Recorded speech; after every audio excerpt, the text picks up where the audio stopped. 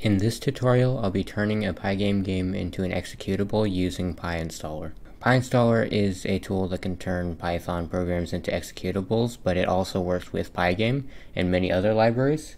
So that's what we're using for this video. It's really simple to install and use. First thing you gotta do is open up your command line.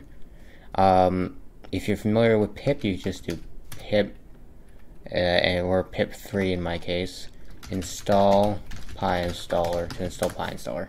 So as you can see, I've installed PyInstaller, and then normally you can run it using that.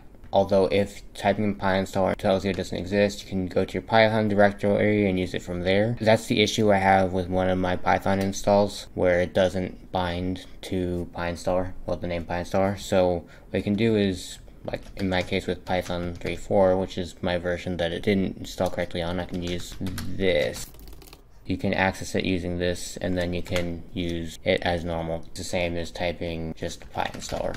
Although in this case, when I type PyInstaller, it's bound to 3.7, whereas the path I just typed was 3.4. If pip is not working for you when you just type pip or pip3, you can also go to the executable for that, which would be under Python 3.4 scripts / pip.exe, I believe. The newer versions of Python do come with pip, but if you're on an older version, you may have to install it manually. A lot of times the Python installs don't properly bind it, so you do have to do the path. I think it's the older ones where it doesn't work right.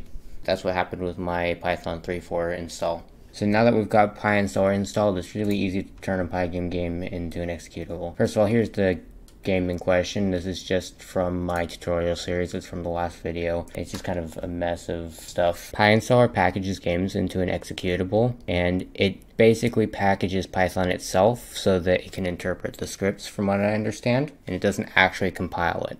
This is why the file size will end up being so large, and that's also why I'll be using the term packaging instead of compiling when I'm referring to the process of using PyInstaller. So when you package, if you don't use any extra arguments, you're going to end up with this black window. It's the console. So if you make the game print something, it'll show up here. A lot of times if you're releasing some sort of product, you don't want that visible, and there's an argument you can use with PyInstaller to get rid of that. So in my case, there's only 2 arguments I'm going to use. So first I'm going to get to my directory here, and then I can just do PyInstaller, and then you do the main script you want to package, and anything else you'll need to drag into the output for PyInstaller, like this data folder, which contains all my assets, and this other script that the game uses. So the 2 extra arguments I'm going to be using are one file, which makes the executable one file in itself instead of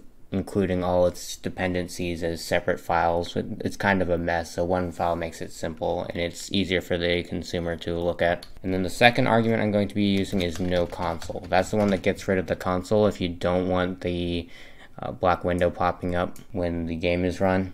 So it's just the game itself. So now I just hit enter and it should package it. This can take a while though. Usually about 30 seconds or so. It depends on how big your game is. Okay, so it finished packaging my game. A lot of people make the mistake of going into build and looking for the executable in here, and it's not in here. You actually have to go to dist. This is another. These 2 folders were generated by PyInstaller. Also this file, you can ignore that.